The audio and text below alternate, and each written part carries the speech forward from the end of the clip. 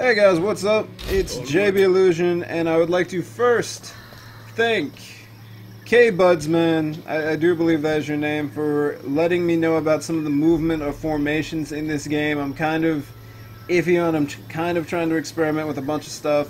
He let me know of a way that I could always move my troops, you know, actually forward in a straight line instead of having them go zigzag or diagonal paths. It has to do with the forward arrow key and groups, believe it or not. So I'm going to attempt a little bit of that when, you know, we go up, we gotta recruit some Slayers first, and Ungrim needs to spend his next rank. I'm not really big on making him a power, just a powerhouse just yet. I would rather improve everyone else. I'm going to take Route Marcher just to get him to move around a little bit better out here. I think it's really necessary. I think it's really useful just for, you know, everyone involved. Mount Squighorn. Also something that I learned very, very recently. Okay, we need that siege workshop, but once we get to working on these other areas, we gotta make that money. Once we get to working on these other areas, we're going to have to make sure to bump up the garrisons. I was talking to... Oh, Barack Var. What would you like? Military alliance? Sure, pay us... Whoa, wait. Yeah, give us the money. See, the fun thing about military alliances is sometimes you can just help them out a little bit, sometimes, We'll see how it works out. It's honestly the two of us versus the greenskin, so... I must fulfill my Slayer oath. We're also going to throw him into March. Yeah, we got a little bit further. He's a dwarf, and his army is pretty full up right now, so... You know, that's how that works out. But what we really need to focus on... I'm going to tell everyone this. Watch rooms and guard holes to improve the garrisons of your areas to help repel attacks. It's really, really important later on in the game, from what I've learned. And apparently we need to work on our public order. We apparently need some bars, because that's all dwarves need. Just some nice bars. But what we could do is throw out one of these. I know there's one somewhere. Boom! We can venerate our ancestors to improve public order. Hopefully that'll help a bit next turn. We'll see. We also have our Thane buddy right here. Or no, our other lord. And there should be a Thane right there. He is. I have the forge fires glowing. What we could do is send our Thane out here without too much trouble and just figure out what's going on. Like, we could send him out here right now and have him mess with some things. He's going to... I don't exactly know what effect he's going to bring down upon here. He could affect public order, he could affect growth, but apparently he reduces the amount of chaos and vampiric corruption. Is that on... Let's take a look at him for a second.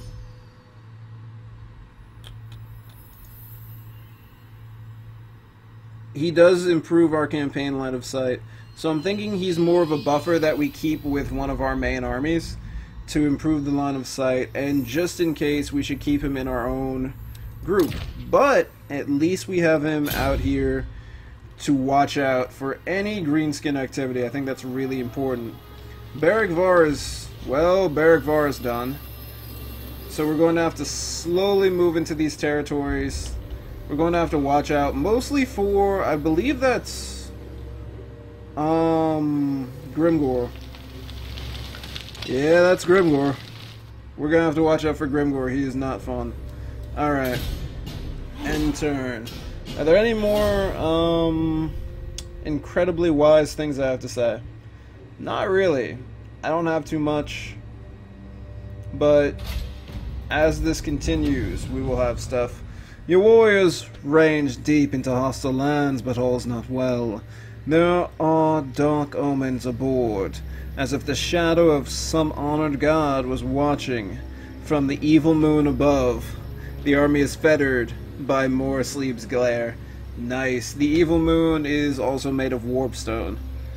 We could get Warfeather, which is leadership +6 if we drop 1500. We are currently just swimming in money, so we're going to do it.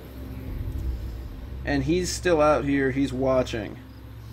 What we could have him do is we'll just do this so I can show you what you can do with your heroes when you get them. He's going to attack the defenses of the settlement. There's a 45% chance of a good outcome, 55% chance of a negative. It's almost a coin flip. So hero failure really isn't that big of a thing, but hero wounded is a big thing. Basically, on that 15% chance, if he fails, he's going to be removed from all action for quite a few turns, and that's never fun. We're going to do it anyhow, just to show you. And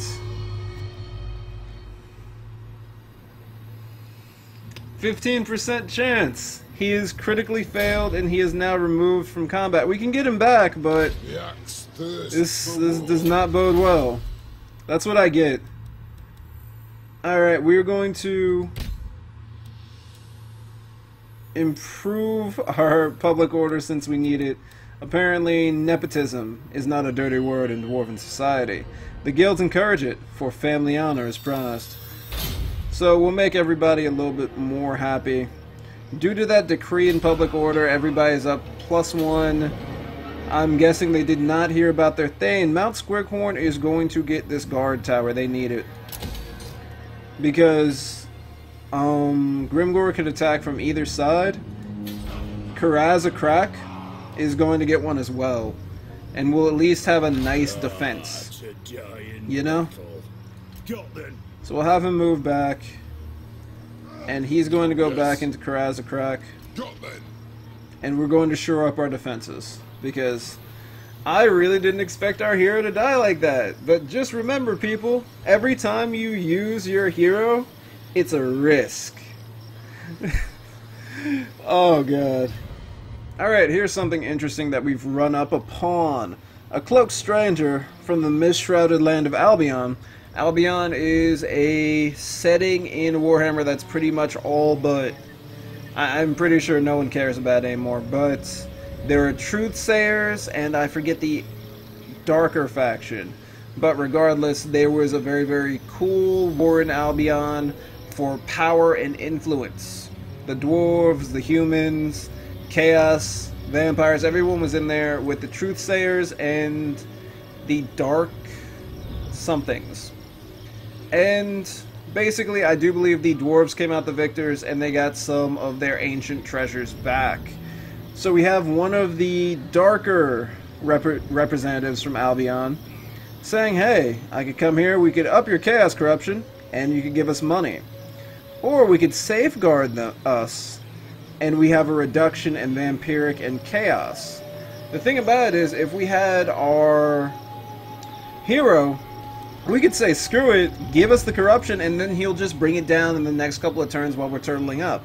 But because I've been being an idiot. Oh, that early game money is so good. Early game money. We allowed him to do it. I'm sorry, ancestors. I just wanted to show you guys that really quick because it's a very interesting question as to what you're going to do. And sometimes it will work out to your benefit, other times not. We're going to bump that up because, hey, we got the money. And we're going to work on increasing our cash flow. Anyhow, until something cool happens. Alright, so some cool stuff did happen.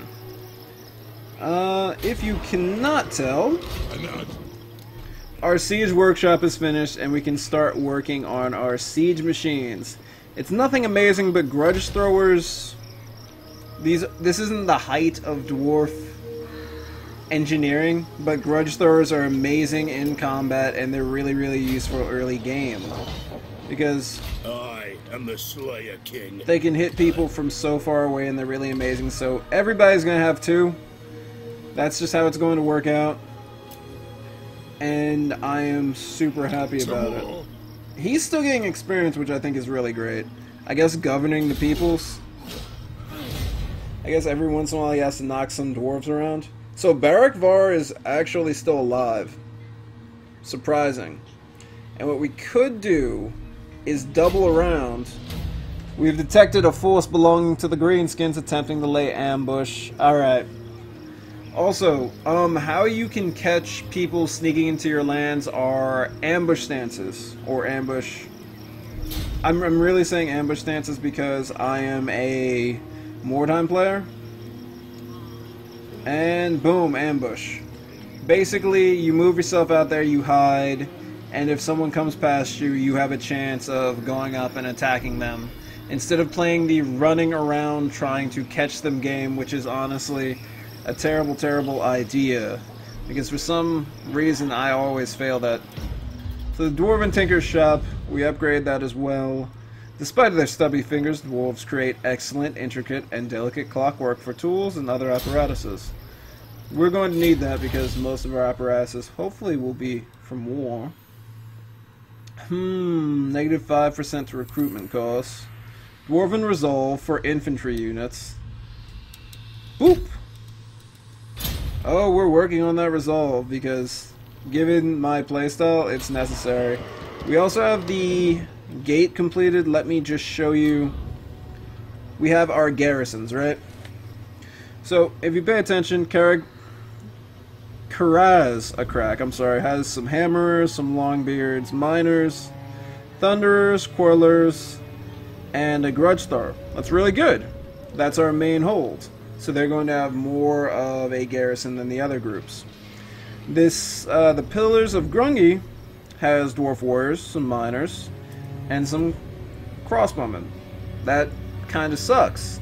But since we boosted this area up, we've got some warriors with great weapons, some normal warriors, 3 groups of miners, some crossbowmen with great weapons, some normal crossbowmen, and we have a grudge thrower now. It is really, really important to build up your defenses. It is necessary. Because this is the... what was it called again? The end times. This is the end times. And chaos will attack. And so will everyone else. So having these defenses is incredible.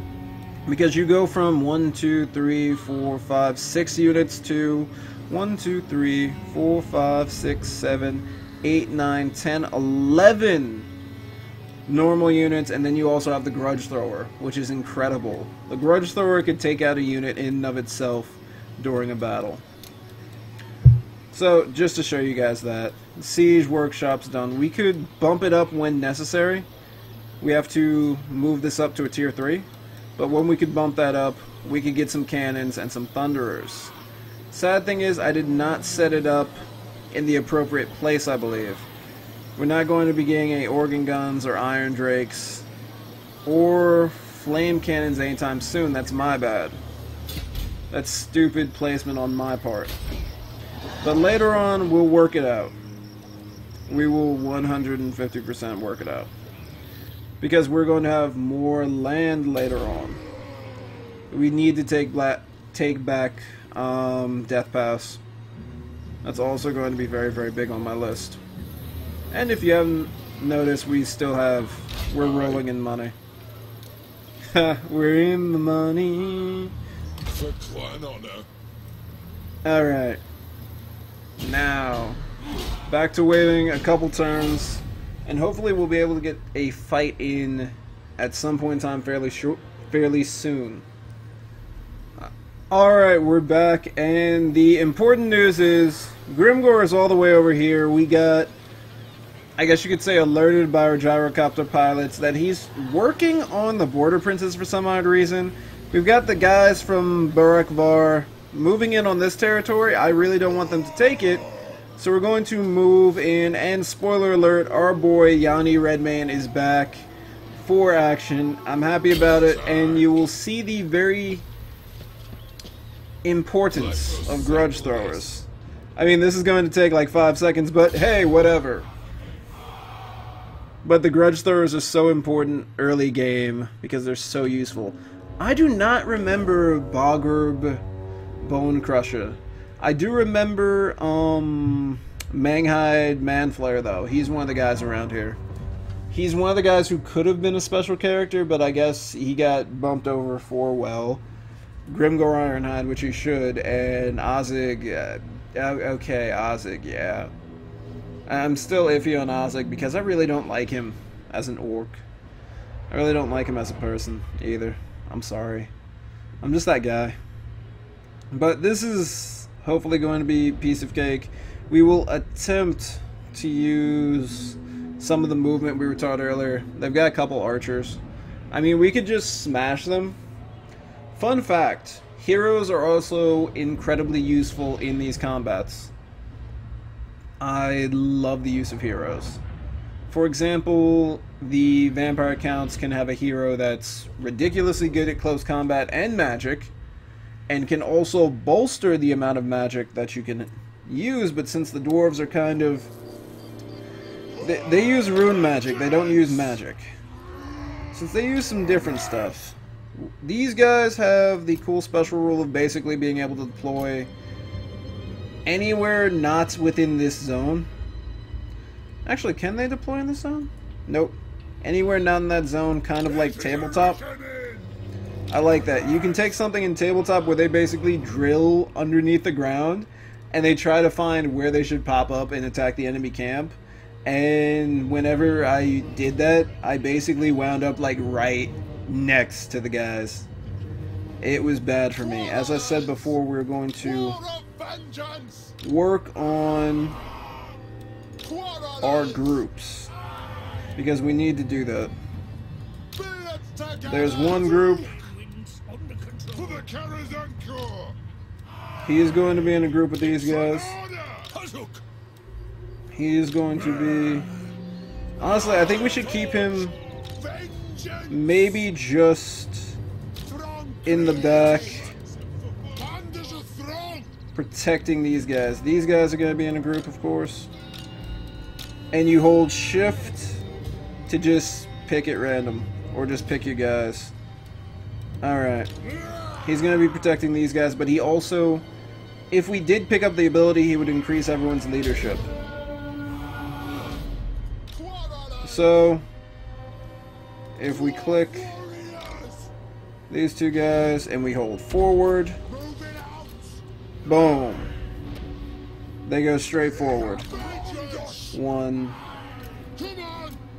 Isn't that awesome? I find that really actually very, very useful. Thank you very much again for pointing that out to me. And then we'll have him go into a guard stance. I do believe that they should be cool against the charge. We'll see how it works out, but as you can see, the grudge thrower is already working on these guys. We're opening up with the shots. I'm not really too worried about where the grudge throwers are shooting, per se. Just as long as they shoot someone. These guys have shields, so it's going to protect them more from the arrow fire. That's why I'm not too worried. And we're going to have these guys start moving. They're going to hit them from the side at some point. These guys are still going fine. And he's essentially here just to protect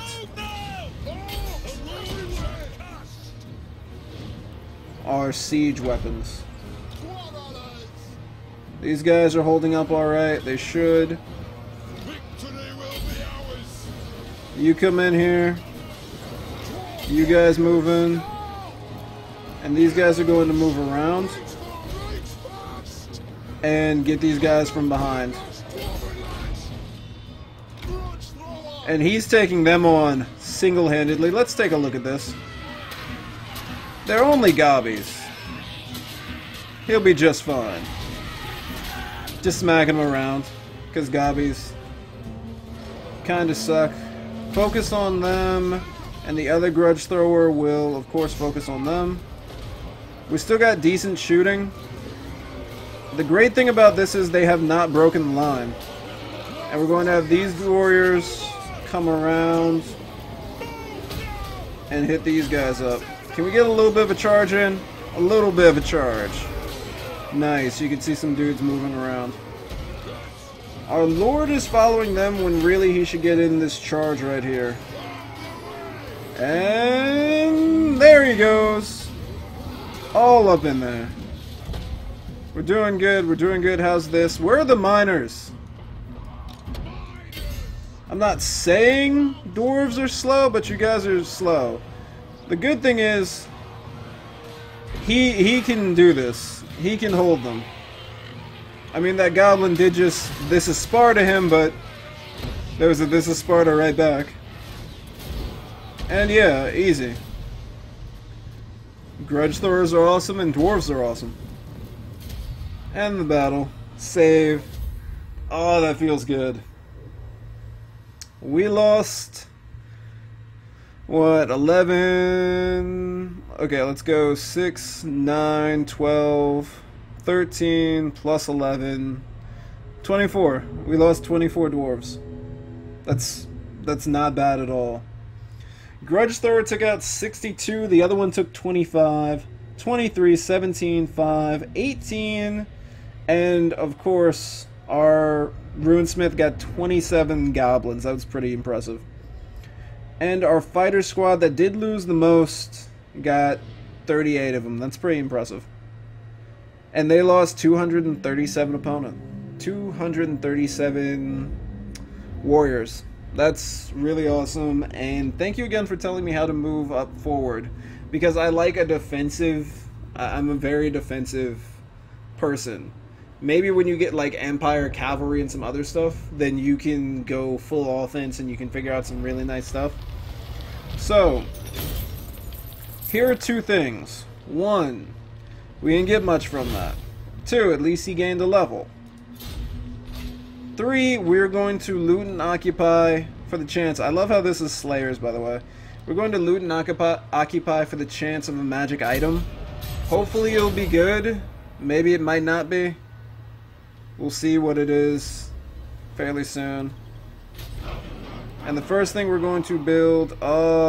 we need to be level 2.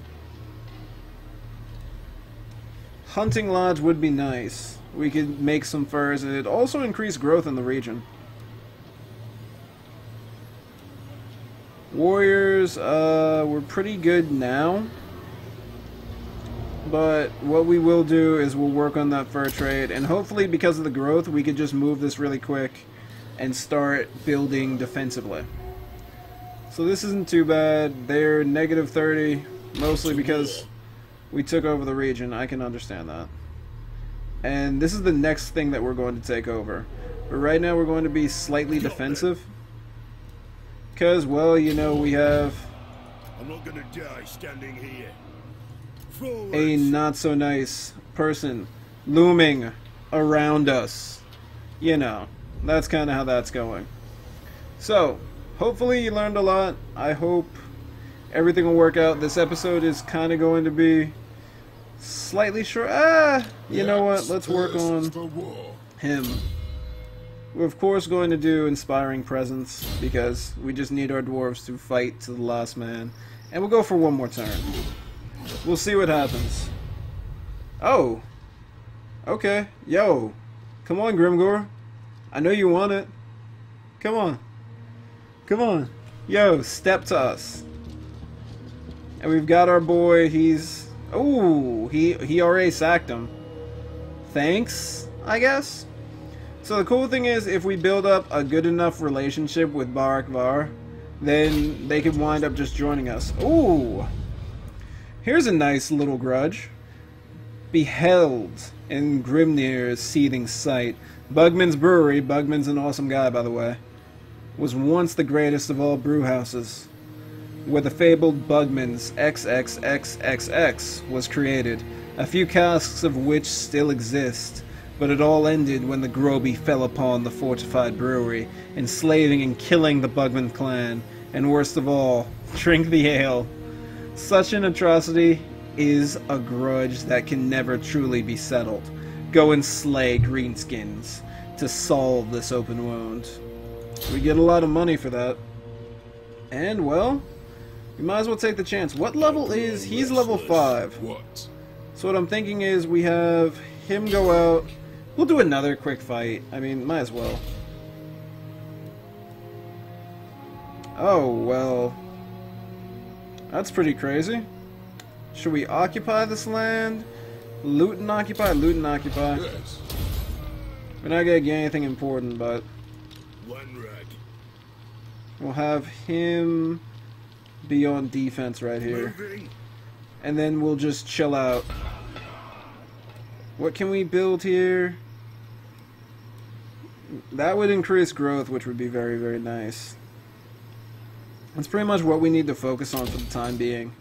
Growth, then we build up the defenses, and then we'll take Iron Rock, Karagdorn, and hopefully Black Crag very soon. So I'm JB Illusion. Thank you guys for watching. We've turtled up. We're slowly moving forward, and we have another level. What? Lords of the Deep is kind of alright. It's for using the special green skin and dwarf rule of going into the deep tunnels that the dwarves built and that the goblins sometimes now occupy. We're going to take Axe Lord just to increase melee defense for warriors and miners. I think that's really important. And thank you guys for watching. Hopefully in the future, Barak Bar will tag team with us. What is this? Okay, they can kill that Gobby. Or Groby, I'm sorry. But hopefully in the future, we will somehow be able to take over or take back the majority of this land, start making some money, and start doing really well. So thank you for watching. I'm JB Illusion. If you have any hints for troop movement, any things to like keep everyone more informed, please hit me in the comments down below. If you like the video, like, and hey, if you just have anything else to say, please tell me. And peace. Have a nice day, everybody. Bye-bye.